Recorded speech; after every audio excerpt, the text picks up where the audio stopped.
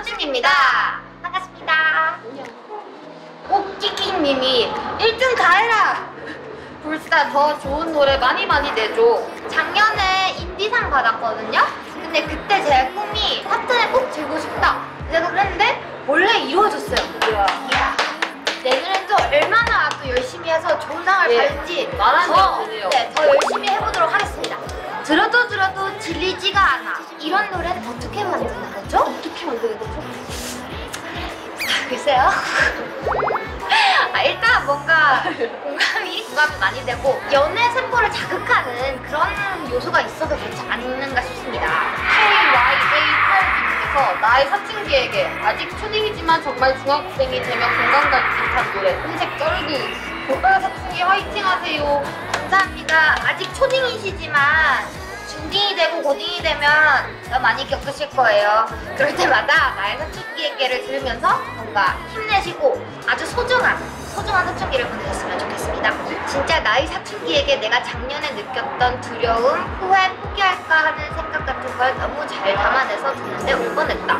특히 처음에 나는 한때 내가 세상에 사라지길 바랬어. 그래서 진짜 터졌다. 처음 앨범 발매를 했을 때 되게 우신 분들이 많대요. 네. 저도 녹음하면서 많이 울어가지고 너무 힘들었었거든요. 성장통의 사춘기 있잖아요.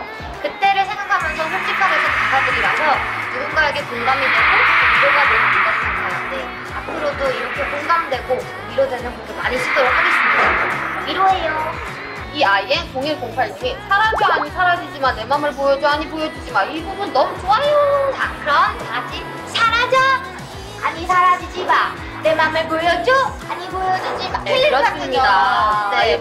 이 부분이요 굉장히 깜찍한 뭔가 이 사람이 나한테 다가왔으면 아니 다가오지마 아니 내 마음을 좀 알아줘 아니 이런 마음들 있잖아요. sometimes 그 마음을 굉장히 잘 표현한 가사예요. 네, 아주 이 부분을 저희도 공연 때 같이 막 이렇게 하면서 같이 이렇게 막 나눠서 부르면은 굉장히 재밌는 그런 요소인 것 같아요. 네. 하여튼 썬탈과도 많이 사랑해주세요. 이제 12월이 됐어요. 연말이죠. 작년 한 해도 굉장한 많은 사랑을 받았는데 올해도 진짜 몸둘바를 모를 만큼 너무 큰 사랑을 주셔서 어떻게 하면 사람들이 좋아하는 곡을 만들지?